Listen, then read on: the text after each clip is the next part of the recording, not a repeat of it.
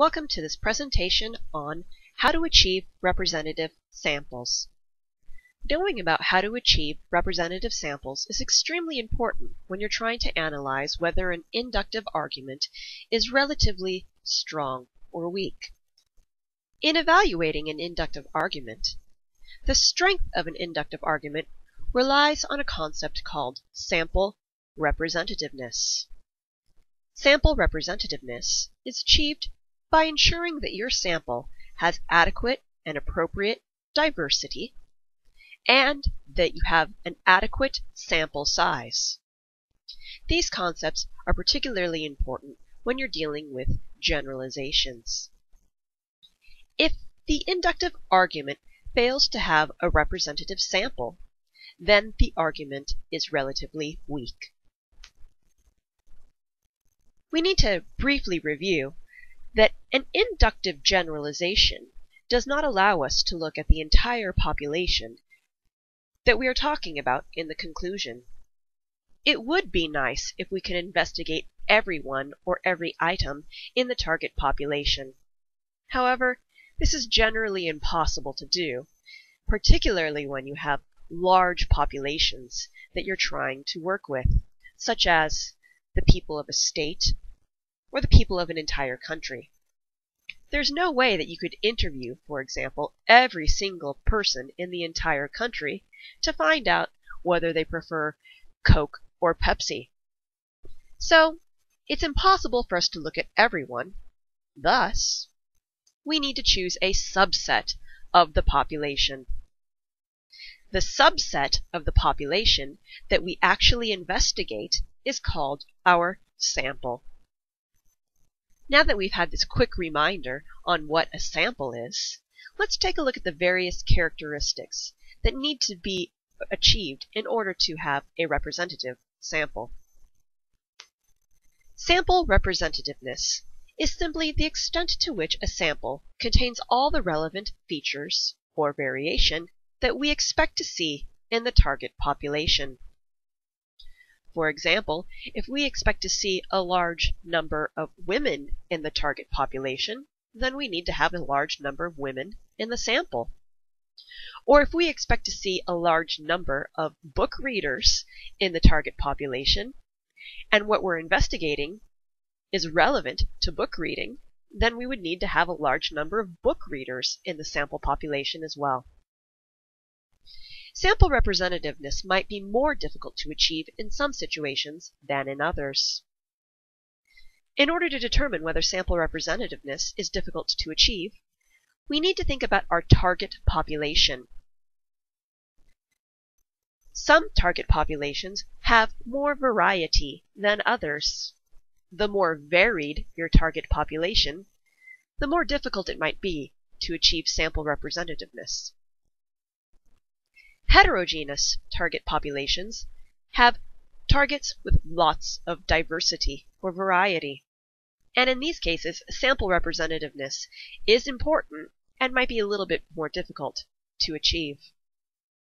However, some targets do not have any expected variety with respect to the property or the attribute in question. We call these homogeneous target populations. When we're dealing with a homogeneous target population, sample representativeness is not difficult to achieve.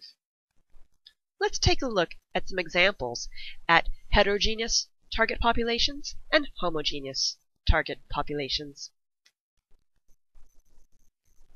Here we have, on the left, a list of some examples of heterogeneous target populations.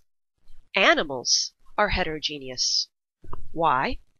Well, the class or the population of animals contains lots of diversity. There are many different species of animals that come in all different shapes and sizes, live in different habitats, have different behaviors, different priorities, likes and dislikes.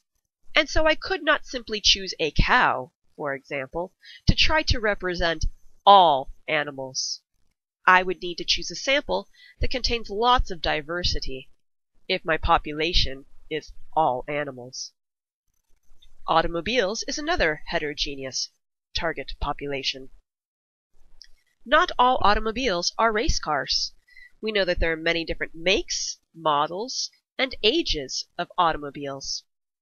So I wouldn't be able to choose just one race car to represent the entire class of automobiles. Likewise, people are a very diversified target population. There are different genders, ethnicities, opinions, preferences, nationalities, and so it would be difficult to choose just one or two or three people to try to represent the diversity that exists among all human beings. Similarly, plant life is a heterogeneous target population. I could not choose just one pine tree to try to represent all plants.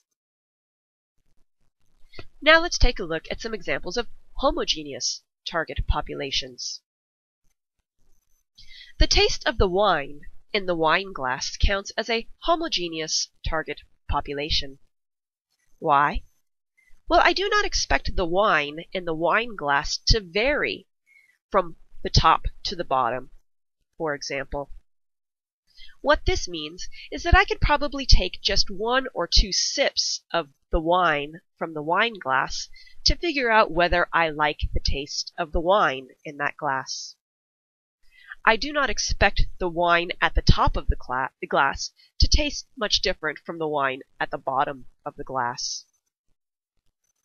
So we would say we do not expect diversity or variation with respect to the taste of the wine in the glass, and we would count it as a homogeneous target population.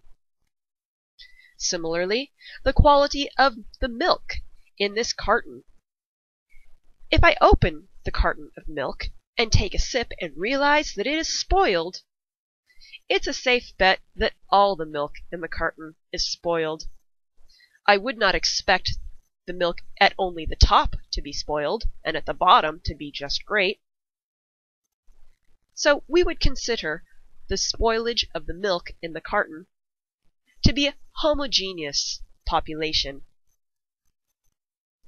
With homogeneous target populations, you can get away with very small sample sizes. How do we achieve sample representativeness? When we know we're dealing with a heterogeneous target population, or a population with variation, we should try to use large sample sizes. It's hoped that the more members we include in the sample, the more diversity or variation we can expect to see in that sample.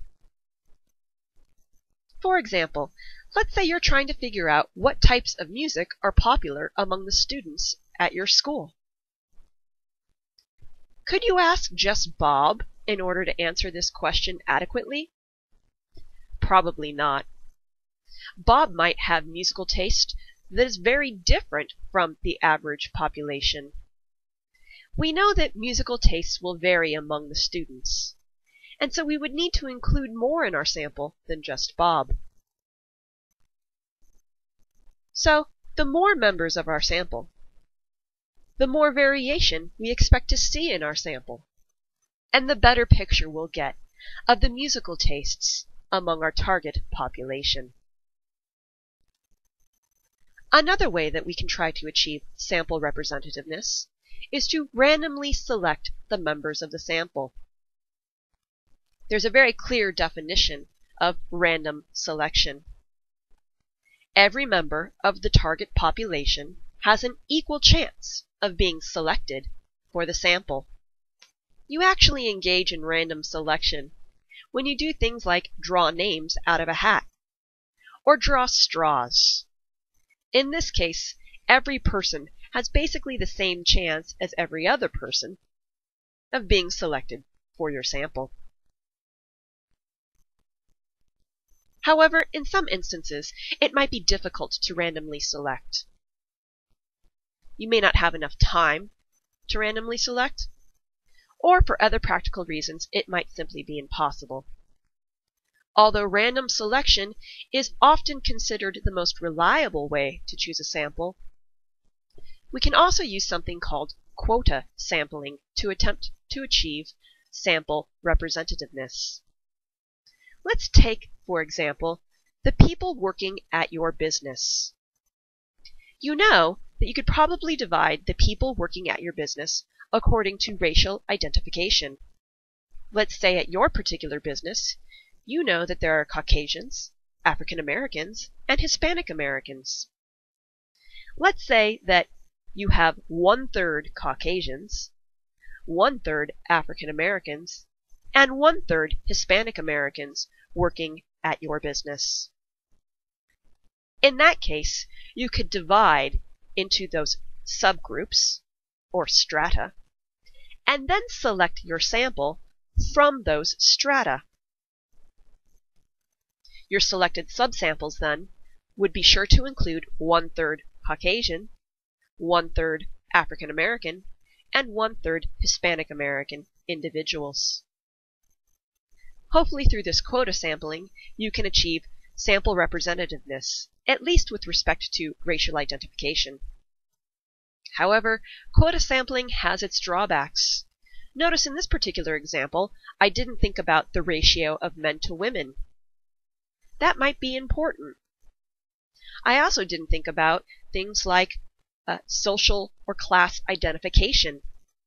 I might have a lot of people who make under $50,000 and very few people who make over $50,000 working at my business. But I didn't seem to take that into account in my quota sampling. So when quota sampling, you have to try to think of all the different relevant characteristics and identifications, meaning all the relevant groups that exist in your target population, and try to account for those as you're coming up with your quotas. Quota sampling is difficult, but in certain instances, it's the only method that we can use to select a sample. Now let's discuss some fallacies of inductive arguments. Bias occurs when there's a failure to achieve sample representativeness. In other words, when the sample fails to include all of the relevant variation that we expect to see in the target population, we know then that our sample is not the good basis of an inductive argument. This is less likely to occur with homogeneous target populations because we're not worried about the variety in a homogeneous target population. If we're not worried about variety in the population, then we're not going to be concerned with creating variety in our sample group either. Bias frequently results from sampling error. In other words, a problem with the method of selecting the members of the sample. For example, in quota sampling, we might neglect to understand that there's some important variation or characteristic in our target population, and so we might not represent it adequately in our sample population. Other forms of sampling error occur from the method that we use to select the members of the sample. For example, let's say we are conducting a telephone survey. We are trying to determine whether Americans are in favor or against some sort of change to government assistance systems. If we use the telephone to try to contact the members of the sample, we are then failing to represent people who do not have telephones. This would include all those who are currently incarcerated and the homeless. Of course, if we're trying to figure out whether Americans are in favor or against some sort of change to government assistance programs, the opinions of those who are incarcerated and the opinions of the homeless might matter very much, since they are directly affected. However, we fail to include them in our sample when we only use telephones to try to contact members of our sample. Thus, we are underrepresenting an important group in our target population. And there is some bias, then, in our argument. The last fallacy that we need to worry about in this presentation is hastiness. A generalization suffers from hastiness when the sample size is too small. Why are we worried about small sample sizes? Well, remember that the larger the sample, or the more members we include in the sample, the more variation we expect to see in that sample. So a small sample size might mean that we have failed to include important, relevant variation. In other words, smaller sample sizes fail to achieve the representativeness that is required for heterogeneous target populations. As long as our sample is randomly selected, a sample size of 1,000 is generally adequate to represent a population of 1 million or more. For more on this concept, be sure to read the appropriate portion of your textbook. For target populations that are under 1 million, you can generally get away with having a sample size that is the square root of the size of your target population. Remember that hastiness is less likely to be a problem with a homogeneous target population, simply because with homogeneous target populations, we're not worried about trying to include a lot of variation. Good luck with these concepts, and good luck on the lesson associated with this tutorial.